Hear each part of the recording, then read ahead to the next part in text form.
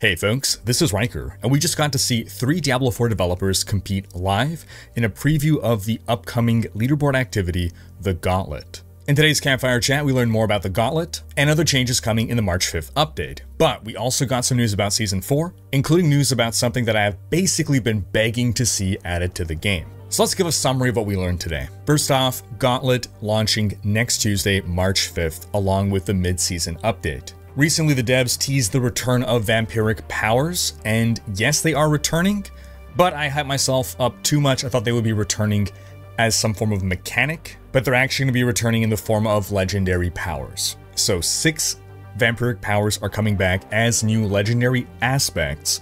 They're not going to be one-to-one copies of what they were, but close enough. The big one that most people are going to be happy about is Metamorphosis. That was the one where you dodge into a bunch of bats. Now, however, it's being nerfed with a cooldown on evade of 5 to 10 seconds. Some great news is that they're fixing snapshotting. Ideally, they're trying to remove it wherever they can. They're slowly working away at it. Snapshotting is when you're able to retain a buff for longer than the game wants you to. It's almost an exploit, or arguably an exploit. It's just a lot of people do it unintentionally. Let's say you have a 4-second damage buff. Well, if while you have this buff up, you start a channeled skill, for instance, like Whirlwind, well, until you stop whirlwinding, you will still have that buff snapshotted on you. It doesn't fall off after 4 seconds. So now they're fixing that. The mid-season update will also include a bunch of balance changes. They didn't cover everything, we'll be getting patch notes tomorrow, but there's some nerfs to some of the Seneschal's overperforming powers, no nerfs to Barbarian. In fact, there's some buffs to its early game skills. Barb is one of the weaker leveling classes, so this is nice. I mean, it's coming a little late in the season to help with leveling, but hey, this is rolling out to the game forever, so that's great. Early game Barb needs some love. They're also now, once again, buffing Gores. When the game launched, Gores' devastating grips were way too strong. They nerfed it. Now they're buffing it up again, not quite all the way, but trying to bring Whirlwind back here. For the Sorceress, Incinerate is getting incredibly buffed. We're also seeing some buffs to Conjuration skills. For the Druid, same thing like the Barb, early game buffs, particularly with Generation it seems. Early game Druid has some pretty severe resource issues, this ought to help. We're also seeing huge buffs to Companion Druid. Wolves, Poison Creeper, Ravens, oh my. In some cases we're seeing something like 10 times damage output. For the Rogue, we're seeing some buffs to ranged builds. Heartseeker and Forceful Arrow. They're having their attack speed increased by 20% to make them more competitive with Puncture. Flurry's getting some buffs as well. For the Necromancer, this is the start of some massive buffs to minion builds. Right off the bat, 20% damage buff across the board for minions. Lots of buffs everywhere here to minions in general.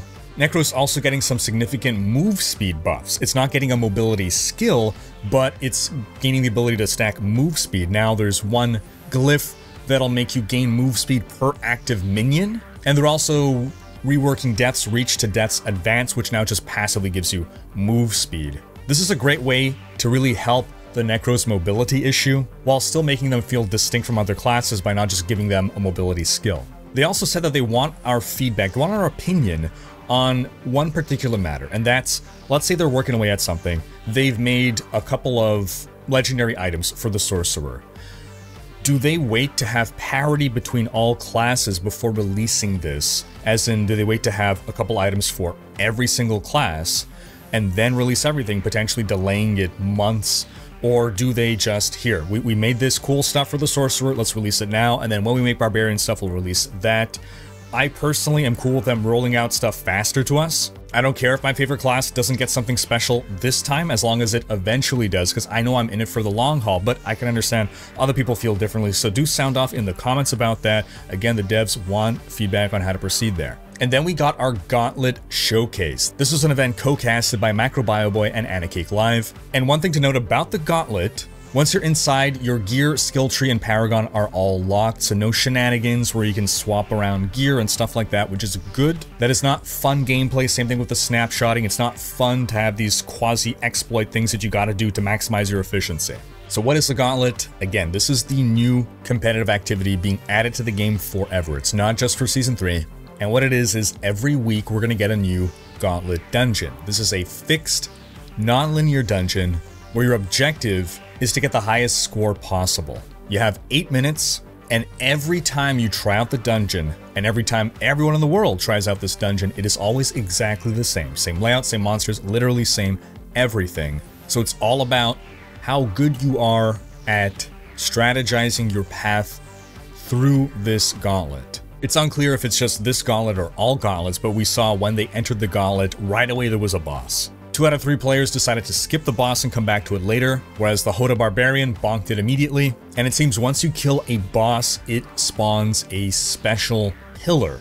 There's 2 types of special pillars that can spawn. One is going to give you a temporary buff to how much score you're getting, and the other kind of pillar will respawn all monsters in the dungeon, so you want to be carefully planning when you do this. In the gauntlet we saw, monsters were level 124, which is the equivalent of a Nightmare Dungeon level 70. The objective with the gauntlet here isn't to be Abattoir of Zir tier difficulty. The point isn't to see if you can beat it, the point is to see how well you can do. So this is something where you can sacrifice damage and even survivability to get more move speed, for instance. No items drop, it's just about getting as much score as possible, as fast as possible. Sometimes some of these monsters will drop keys. There are special chests that if you use those keys to open them, they're going to drop more score. If you die in a gauntlet in hardcore, you are dead forever. If you die in softcore, you drop 1/3 of your score and respawn at the start of the dungeon or something. And then you can run back to pick up your dropped score, but that's a significant time penalty. You can do these solo, you can do them in a team. Your teammates can pick up your score for you. And then depending on how well you do, at the end of things, you can earn 1 of 4 seals. Well, I guess you can earn all 4 seals. You start off with the Seal of the Blooded, you get that just for completing the gauntlet, and then reaching specific amounts of score will earn you better and better seals until you get the Seal of the Worthy. And you have to get a Seal of the Worthy in order to qualify to even be on the leaderboards. You can retry the gauntlet as many times as you want, you can earn all seals, and every seal also comes with some small reward. They don't want the purpose of the gauntlet to be to farm the rewards, but they do want to give you something, so you have like a cache with some 925 items and a really good chance at getting uniques. So 925 uniques. And again, this resets every week, so you can get those caches every week. And then the leaderboards themselves are separated by party size, normal, hardcore, by class. So if you're running a solo necromancer, you're not competing against Hoda barbarians. But if you're in a party of 2, you are competing against all other parties of 2. So there's 16 different leaderboards every week.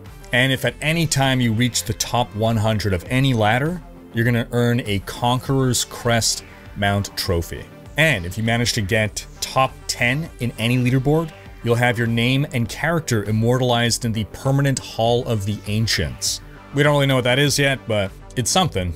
Our 3 devs each managed to earn the Seal of the Worthy. The first got a score of 195,000, the second got a score of 215,000, and the third on a Hoda Barbarian got a score of 299,000. That happened to be Leviathan, Diablo streamer turned Diablo dev, showing the power of a charged Hoda Barb in the Gauntlet. Then we also got more of a teaser than anything about Season 4. This is going to be, it sounds like it's going to be the most substantial update to the game yet. Significantly bigger than the Season 2 change that reworked Vulnerable and all that. It does sound like itemization is going to be the core part of this. So people suspecting that the itemization rework was going to get pushed back, it sounds like it is not. Then, the single best news today. We are getting a PTR for Season 4. For these giant changes, again, for what is going to be the most important patch of Diablo 4 so far, we are getting a PTR. A PTR is a public test server where anyone who owns the game can participate. It's like a beta test for the upcoming content, and you can give your feedback so that it's not the game, the Season 4 launches, and then everyone voices their opinion. It's before it launches, we voice our opinions, they can make changes so that when we launch, things can be as good as possible. Now, this is not a promise, however, to always have a PTR. It sounds like they're going to reserve it only for big patches, but we're definitely getting one for Season 4. They're planning to start the PTR while Season 3 is still running, but no date yet. However, they said in a couple weeks we're going to have another Campfire chat where they're going to talk all about that. It's said to be a beefy Campfire chat. Oh, and PTR is only open to people playing on Battle.net on PC. During the Q&A, we learned that in next week's patch, they are making some changes to Uber unique crafting. You might remember that they recently added a patch that allows you to break down 5 Uber uniques to craft 1 Uber unique of your choice. After feedback, they're changing that to 4 instead of 5. A lot of people have been asking to change it to 3, but it sounds like what they want is for Uber uniques to still be rare. Also, they've significantly buffed your odds of getting Uber uniques outside of Duriel. The drop rate's about 1,000 times what it was. I covered that in this video over here. So they want to see how things play out first, but they said that for Season 4, maybe they're open to adjusting it further to maybe 3 once they see how things play out. They said they want Uber Uniques to still be aspirational, and honestly, that's what I want as well. I want Uber Uniques to be aspirational. I say this as someone who has done hundreds of Duriel runs and gotten 0 Shakos. I'm fine with not having gotten a Shako. I mean, am I sad? Sure, but like, I'm not rage quitting the game over it. I don't feel I am owed a Shako. I am okay with it continuing to be something that I am striving for, and I hope I will one day get. They want Uber Uniques to be things that you don't need for your build. There's something that will supplement your build, that'll make it more awesome, but it's not needed to have fun on your class. And a Shako that gives you +4 to all your skills, yeah, no one needs a Shako, but hell, is it gonna feel good to have one. Now, they were asked if Season 4 is gonna add any endgame content. They can't talk about Season 4, but they basically said that yes, they directed us to tune into the Campfire chat for the PTR, so things to look forward to there as well. They were also asked if Abattoir of Zir is coming back, and they said to tune into the PTR stream. So I don't know if that meant literally Abattoir of Zir or just some kind of endgame content that is analogous to Abattoir of Zir. Apparently the dev team has active conversations going around about potentially earning skins or things about the shop. I would hope for this. I think having dedicated players who put in a lot of hours in the game be able to earn platinum or otherwise earn more of these cosmetics, I think would be really good for the game. And I don't mean that just because I want all the skins for free, which yeah, I do, but like, people are going to play the game more if they can earn the skins. It sounds like Nightmare Vaults are not going to return in Season 4, but they are taking note of their role in the game, and knowledge about that will be applied in future content. About an armory, in order to like rapidly change your build, they've reiterated that that's something that they're interested in. It seems everyone on the team wants to do it, but they have no ETA on when that's going to happen. And again, next Campfire chat in a couple of weeks. So that wraps up our summary, folks.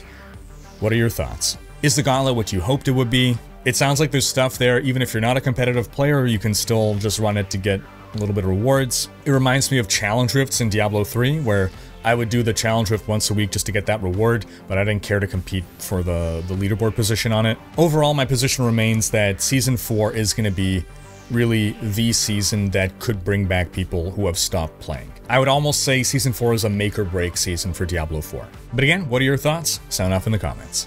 Thanks for watching. If you enjoyed this video, give it a thumbs up and subscribe to join Rhykker's Raiders for more Diablo content.